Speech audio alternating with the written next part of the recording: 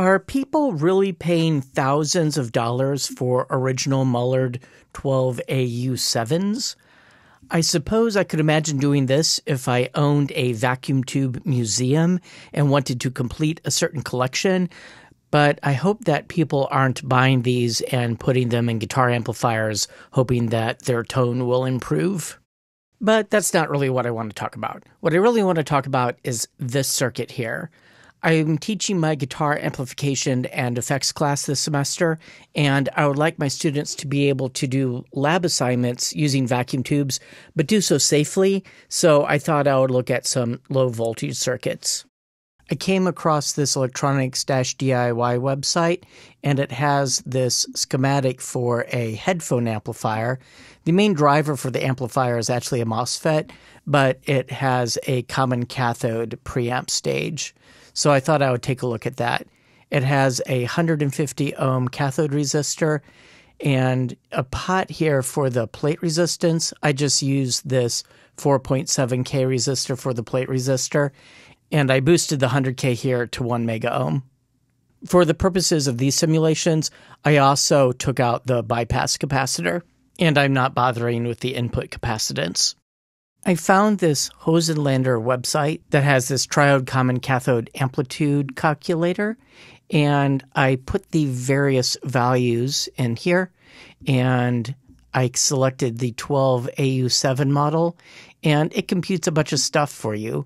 So let's see, it computed a bias current of 524 microamps, an anode voltage of around 9.5 amps, and a cathode voltage of around 78 millivolts. And let's see, it computed a small signal gain of 10, voltage amplification factor of 2.7. I'm not sure why this is different for the bypass and unbypass case, because I set the cathode capacitance to 0. Anyway, we'll call that close enough.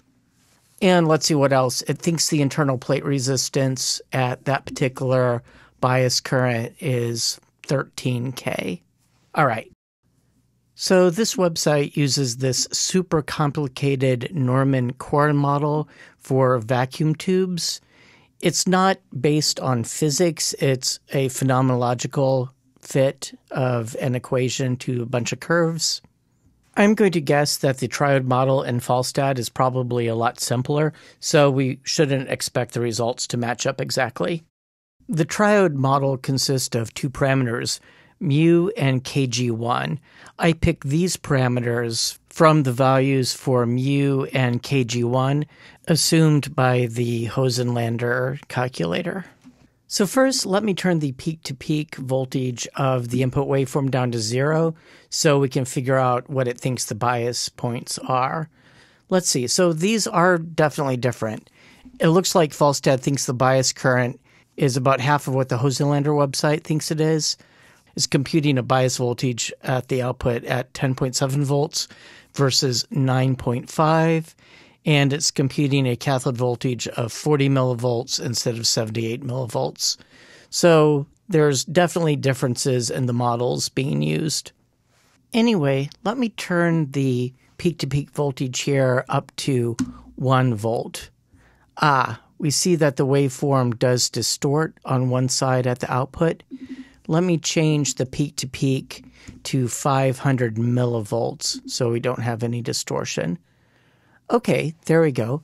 So we have a measured max and a measured min of, let's see, 11.9, 9.029. So let me subtract those numbers. 11.957 minus 9.029. That's the peak-to-peak output. So let's divide that by my 500 millivolt peak-to-peak input. So that gives us a large signal gain of around 5.8 something something. Now let's compute the theoretical small signal gain. So the intrinsic voltage gain of the tube mu is 21.5, and that's seen over a voltage divider of the plate resistance. So let me write 4.7 E3.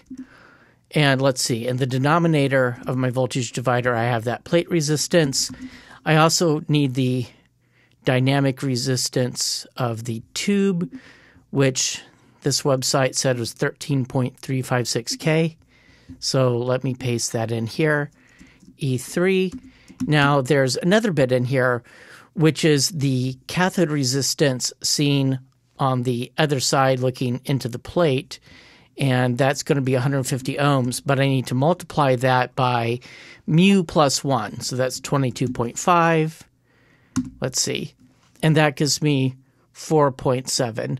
So I guess we're in the ballpark, sort of. It should be noted that these tubes are really not intended to operate at plate voltages that low. If I take a look at the data sheet and look at this curve here, we could imagine trying to do a load line analysis. And let's see, the plate to cathode voltage here is 100. So here's 80, 60, 40, 20, and we're at 12 volts. So you would draw one point of your load line down here. And yeah, this is a bit crazy. So we're operating, let's see, here's 2 milliamps, 4 milliamps. So here's 1 milliamp. So half of that, 500 microamps, is around here, right? So we're really operating at the very edges of the chart here. So I wouldn't trust what's going on down here. And if we wanted to try to look up what the dynamic plate resistance RP is, let's see, here's 1 milliamp, so here's half a milliamp, and there's not even any data here. You could probably take a guess.